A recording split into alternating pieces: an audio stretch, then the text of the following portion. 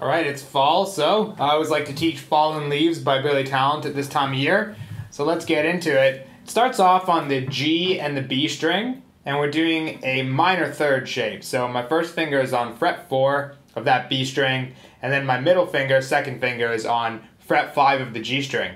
So I'll start here, and what I'll do is play that, just 2 strings, then open up my middle finger, and repeat. So I just do that at first. Super easy step. Next, you just move towards the head by 1 fret. Do the same thing. So far I have, in my right hand, I keep stopping the string because I'm pretty sure there's some sort of effect that's causing that staccato or short note effect that Ian DeSaw has in the song.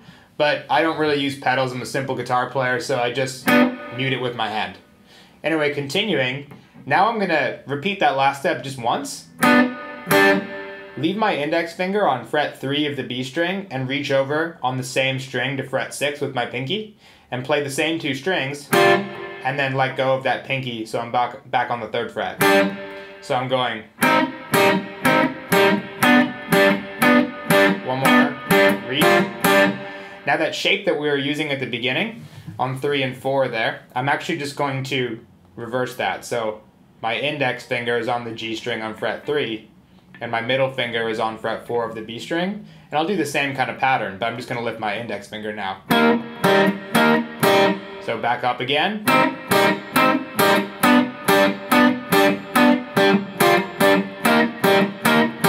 Okay, now it gets pretty easy from here. I'm going to go down to the 1st fret, same 2 strings, G and B, and I have my index and my middle finger both squished into the 1st fret there, and I'm going to be lifting my index finger again. Then we change strings for the first time. I'm going to take my index finger, put it on the 3rd fret of the D string. I'm going to create a power chord shape now. So I have 3rd fret D, 5th fret G. I'm just going to play this power chord as is 4 times.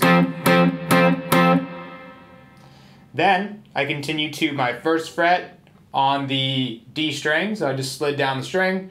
I'm going to play that, open G, and a 3rd string now. On the B string, I'm going to play the 1st fret with my middle finger. So now I'm playing 3 strings, play it 3 times, and the 4th time after you play, slide up to the 3rd fret. Then just play those same 3 strings, D, G, and B, open 4 times. So here's the whole thing.